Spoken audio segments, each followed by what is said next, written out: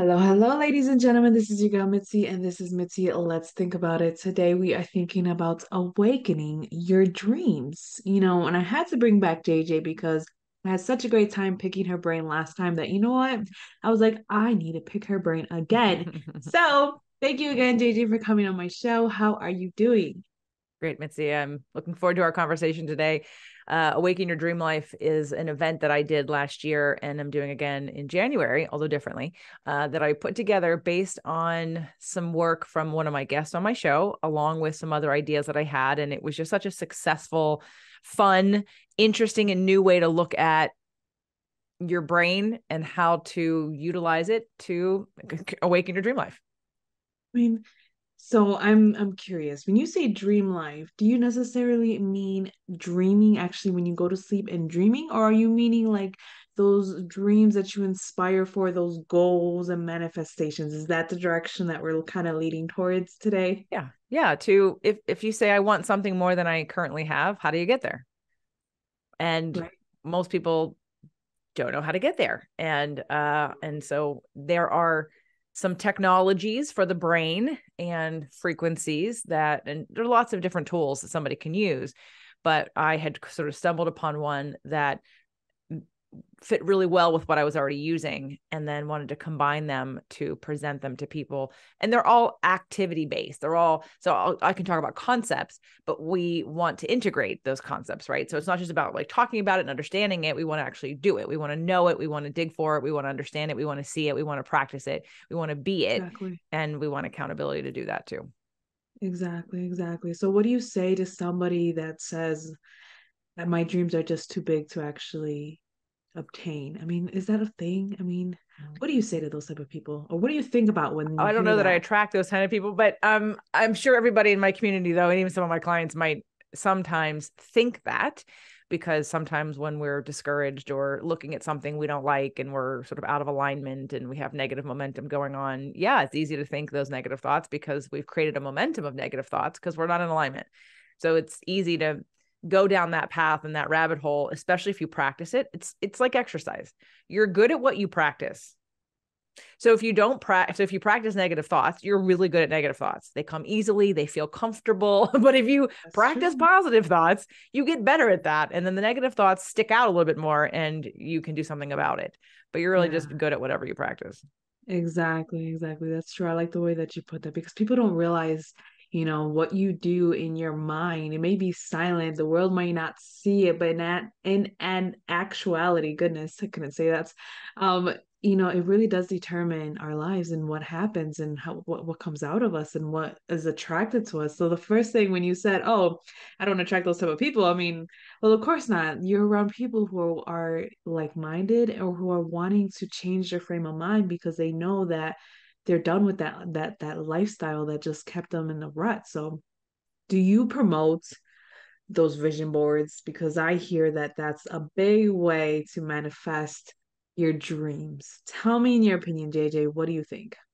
Well, I do, but a vision board is like a treadmill. You can make one, but if you don't use it, it doesn't do anything for you. So how do you use it? Well, I have a podcast all about why your vision board doesn't work. And I'd love everybody to go listen to that or watch that.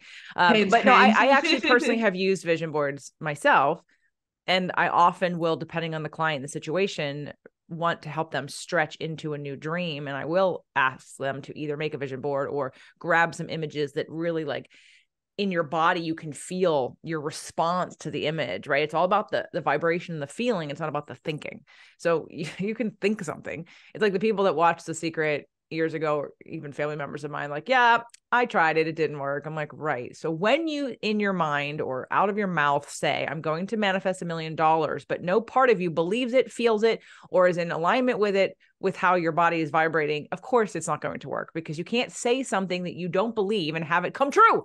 That's not how it works. It's, in fact, it's not even about the words. It's about the frequency. You can think it and feel it and never say a word and get it if you're in alignment with it.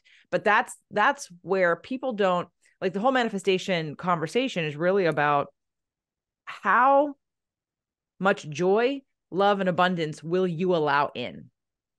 Ooh, that's deep. Because it's not about I'm going to be happy when I get that thing. That's not how frequency works. You have to be at the frequency to receive the thing. And then when you get to the frequency, you don't even need the thing, because the reason why you wanted it in the first place was to feel better. So it's like, if you just, here's the trick. Anything you want is because you want to feel better, period. There's nothing that you want in your life that isn't because you think you're going to feel better when you have it. You're literally always reaching for the feeling, period. For It's true. relief, for joy, for security, for safety, for connection. You're reaching for the feeling. The Right. thing doesn't necessarily bring the feeling. You think it does. But in manifestation, you have to have the feeling before you can even get the thing. So, and that's what people don't know how to do. They think it's all very Yeah. circumstantial. They're like, oh, well, I'll feel better when XYZ. I'm like, well, good luck with that. That's never going to happen. Not with that attitude. But it's interesting because you said it's once you have the feeling, then you have the thing. But my thing is, like you said earlier, people don't have the feeling. So how do you tap into the feeling to actually have the frequency and everything else already aligned?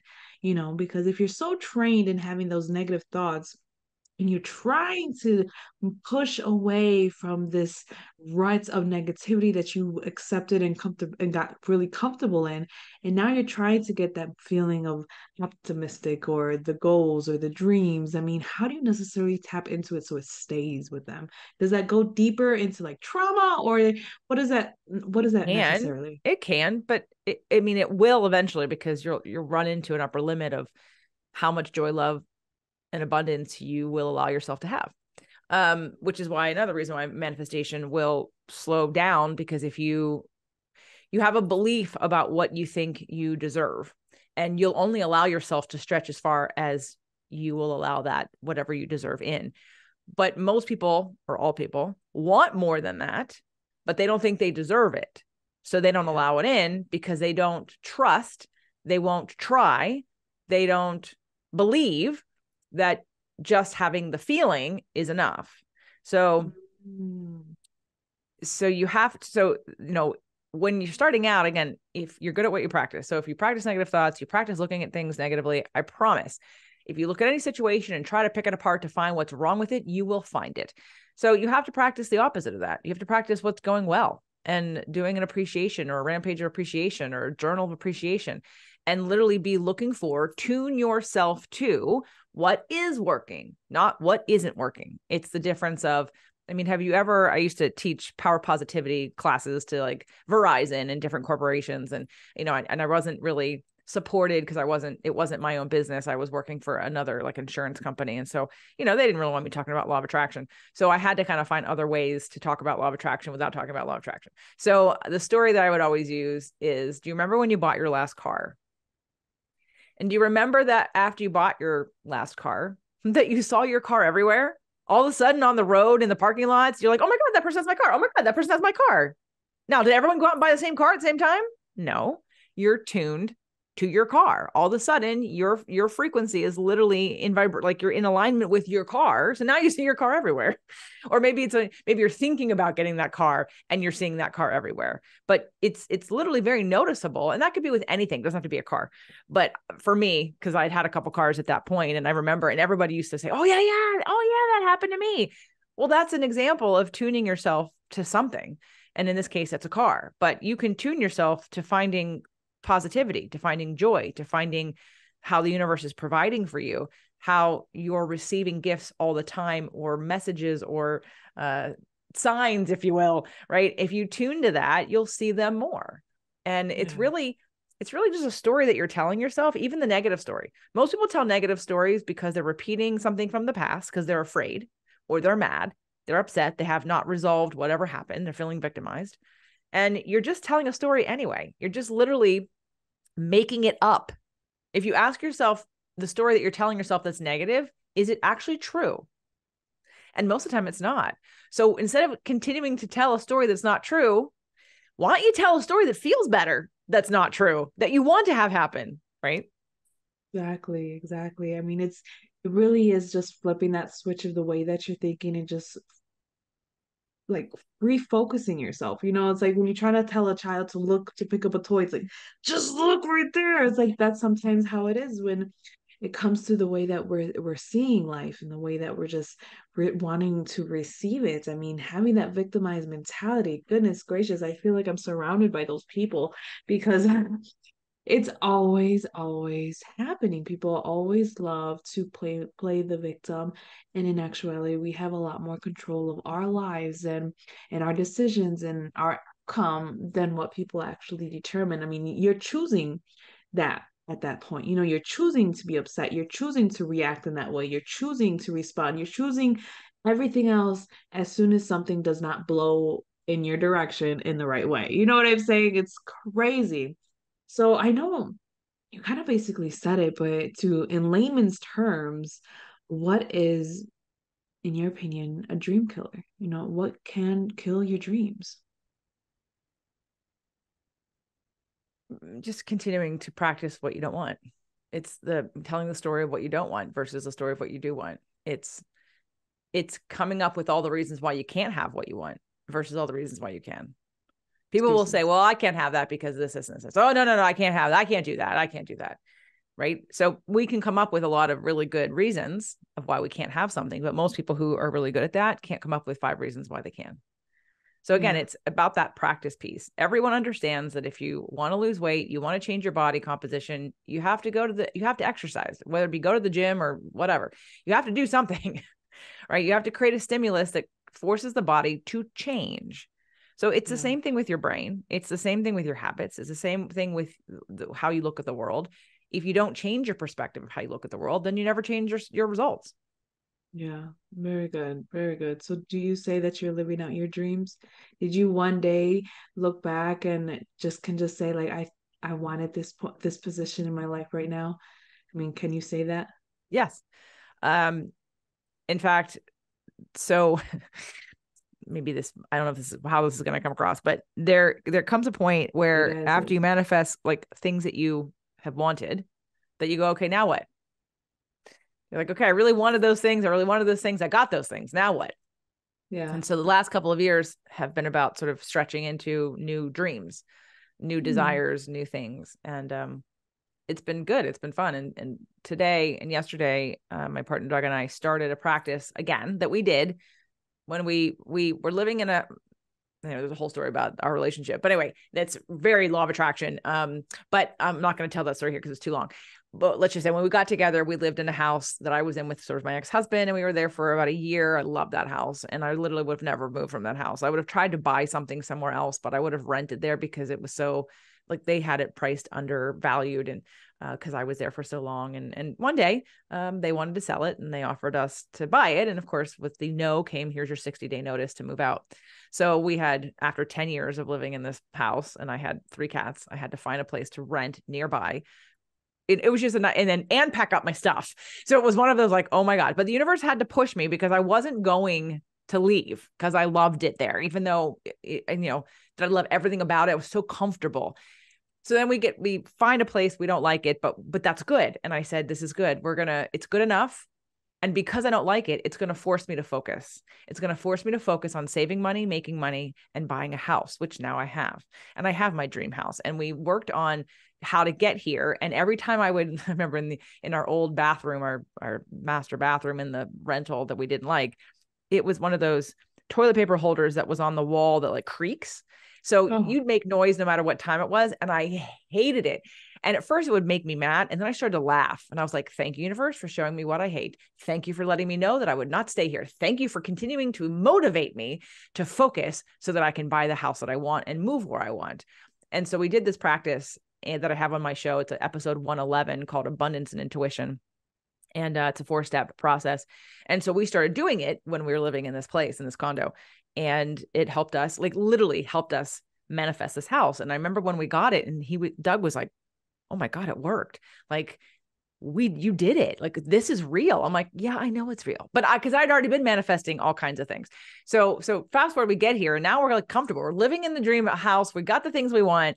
And so now we have different dreams now. And 2 days ago, we started doing this practice again. It's been a couple of years. We put it down for 2 years, picked it back up, and we're reading. Highly recommend for anyone who's out there who has a business or don't not Think and Grow Rich. It's the 4th time I've read this book. But today and yesterday, today it hit me so hard because I'm in a different frequency. I'm in a Yeah. different frequency and I'm in a different place in life to hear it differently. That already Yeah. on the, like the third page, I'm like, oh my God, I get it. Oh my God, I like it's so much more clear some of the things that I'm going to do. So, you know, you have to, you practice what you know. And if you want to change, you have to learn something different. So you Yeah. can't really change your situation if you don't have any new information. So you want to keep growing by Yeah. joining groups and working with people and, you know, going to live events and reading books and listening to podcasts, but then actually doing it, not just listening, not just reading, but taking action and doing the things that you're learning. Absolutely. That's amazing. I mean, yeah, you have the greatest point right there. Once you get what you manifested, now what? Now what do I do? What do I do with myself now that I'm here? I'm happy, I'm joyful, I'm still content, I'm appreciative, I feel the blessings, but at the same time, I know I want more. And I think that right there, that feeling knows that you can do more. You can strive for more. You can achieve so much more than what we, like you said earlier, limit ourselves, because we limit ourselves by where we are at and what is surrounding us and what we continue to allow to replay in our mind over and over again. That is truly, truly something to think about.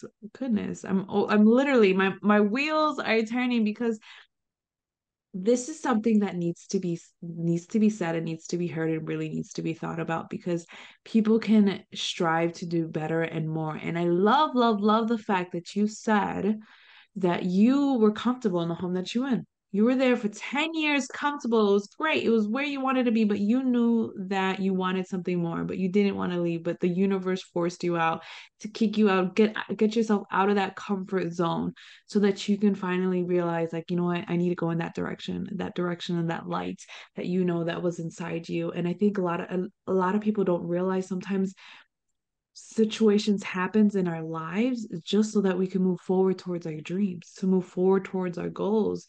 And they don't realize that this hiccup isn't really a hiccup. It's more of like, go, it's a nudge, like, move yourself, move yourself. And I think that is something truly amazing. Thank you for sharing that with me. I really do appreciate that you didn't have to share it. You didn't have to share your time, your perspective, your stories, but you did and you do. And I truly, truly appreciate it. And as always, always, always, what are some lasting words that you can leave myself and my audience off with, even though you already gave some great points? Like, goodness gracious, I'm gonna be re-listening to this, like, goodness, let me write this down. Well, I mentioned two podcasts, and one is called "Why Your Vision Board Isn't Working," and that's early, like probably within the first 5 episodes of Spirit, Purpose, and Energy. I can't give you the number; I don't know off the top of my head. But It's episode okay. 111 on Spirit, Purpose, and Energy, which was many years ago, because I just produced episode like 411.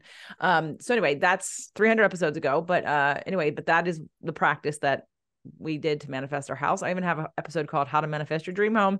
And we did talk about that. So in terms of, I think the most important thing people would benefit from remembering is that you've been taught certain things, you've been modeled certain things.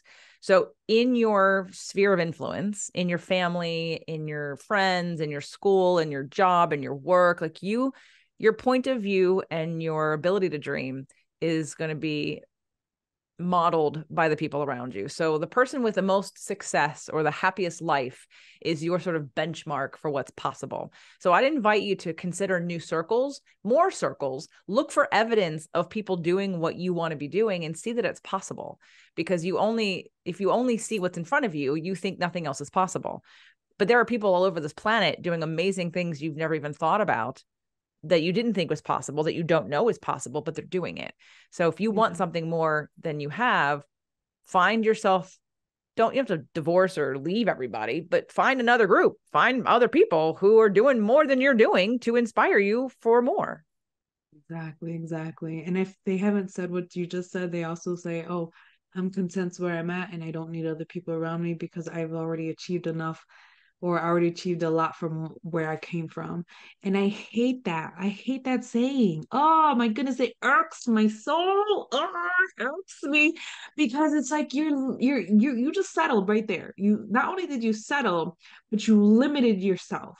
You literally just stopped yourself from growing, from evolving, from moving forward and just becoming something greater that you can become. And It's something that needs to be said. Like I say, always something truly to think about, y'all. So that's it. As always, check out JJ's awesome podcast, awesome content that she has on her website that you can find directly on my website. Obviously, you just click her lovely photo, just boop, boop, right there, and it'll go directly find all the greatness that she has to offer to the world because she truly does. She's trying to help you guys out. She's not being selfish with this information. She's trying to share it just so that we can all evolve and grow and become what we all want, and that's truly happiness and joy that we already have inside of us. So, always, always keep thinking, y'all. Bye.